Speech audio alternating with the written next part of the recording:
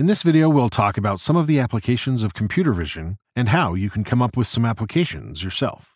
What about sifting through videos? Have you ever tried looking for a particular scene of a movie, but had to fast forward to skip around until you could find it? Or what about your own videos? What if they could be searchable? IBM created an example of how you could do this by tagging videos with keywords based on the objects that appear in each scene. Now imagine being that security company who's asking to look for a suspect in a blue van amongst hours and hours of footage. With computer vision and object recognition, searching through videos has become a thing of the past. Now, other companies like insurance and civil engineering companies may have a completely set of different problems they want to tackle. Take, for example, these electric towers, which require some degree of maintenance to check for degrees of rust and other structural defects. Certainly, manually climbing up the tower to scour every inch and corner would be extremely time-consuming and costly. Flying a drone with wires around doesn't sound particularly safe either. So how could you apply computer vision here? Well, imagine that if you, a person on the ground, took high-resolution images from different angles, then a computer vision specialist could cut up the images into a grid of smaller images. With each of the smaller images, you could then develop a custom image classifier that detects the presence of metal structure versus other structure versus non-metal objects. With this custom metal classifier, you could then determine which areas of the image contain metal.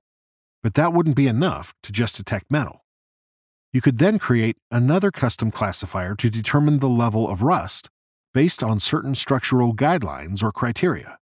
So, for example, you could have grade 1 rust, which could be very minimal rust, to grade 6 rust, which would be more severe.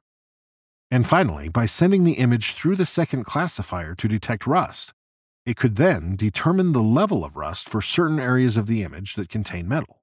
Using metal classifiers and rust classifiers, when scaled out across thousands or millions of images, could save insurance companies millions of dollars. Another way to use such classifiers would be to directly map the areas of concern onto the image, like this picture of a rusted bridge. You could create a grid-like heat map to establish which areas are classified as rust on the image. Furthermore, insurance companies often have to worry about grading the severity of certain claims, which could be a little difficult for people to classify. For example, the image of the left contains small areas of damage from hail and ice pellets during a storm. And with computer vision, damage could much more easily classified.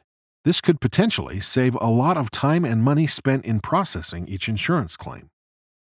In this video, we saw some of the applications of computer vision in action and how computer vision techniques are used across industries. Thank you for watching.